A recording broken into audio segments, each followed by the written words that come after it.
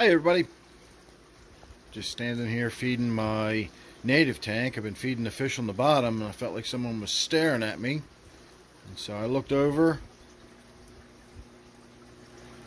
and I got that crayfish up and out of the water completely, and I got this crayfish over here.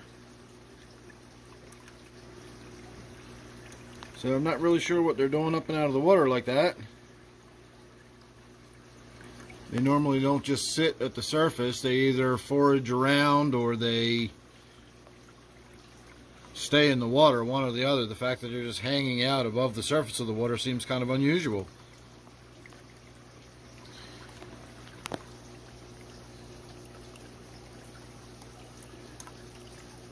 Yeah, he is definitely alive and well. He's just hanging out.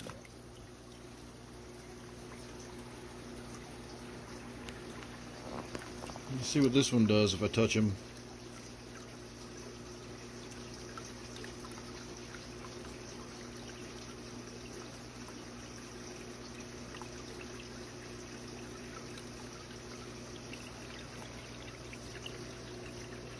It's interesting, it's almost like they're sleeping.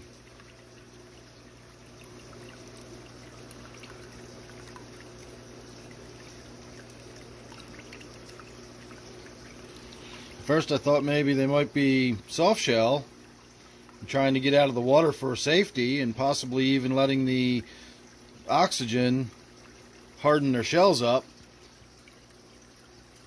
But this is definitely not a soft shell. That's plenty normal hard shell, so I don't know what to make of that. So, alright, I'm going to get back to it. I just thought that would be an interesting little video to shoot. I always try to get anything I find to be interesting on video, in case anybody else finds it to be interesting. And these crayfish are always interesting to watch. You can see the one back there is the one we just knocked into the water from before. I wonder if they're going to go right back up and go right back out the top.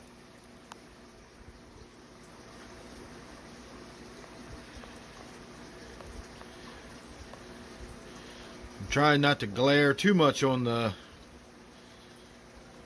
tank here. I normally try to wear dark clothing when I'm shooting video, but this is kind of spur of the moment video, and I was not wearing a dark shirt at the moment, so I apologize for all that glare.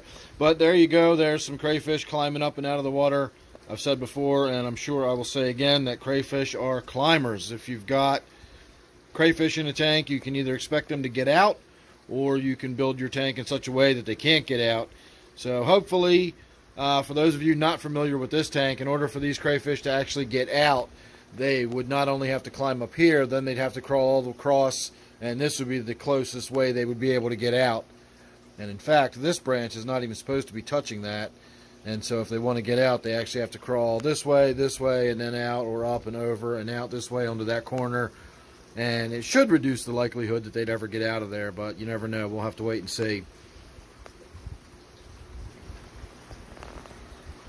And there is 3 of them right there. I put 5 in originally, and we definitely still have 3. You can see the one down here in the corner, and then the 2 right there. And this one looks like it's going to go right back up and out of the top of the water. Let's see if it climbs all the way out again.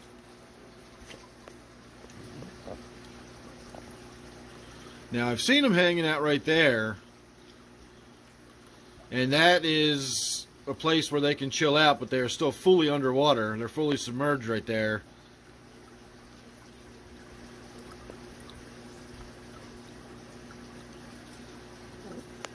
But he actually did kind of come halfway up and out of the water. He is still exposed above the water right there. I wonder why they do that. I know they'll come out of the water when they forage at night, and I've been walking along the stream and I've heard them skitter back into the water. So I know they will come out of the water to forage, but I've never seen them come out of the water just to hang out and sit at the surface like that. That's interesting.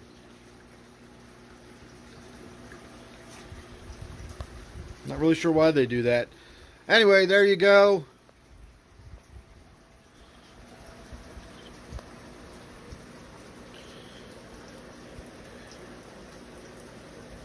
I'll leave you with a close-up look at him. And I say him because anybody with a mustache like that's got to be a him. Alright, everybody. Thanks for watching. See you real soon in the next one.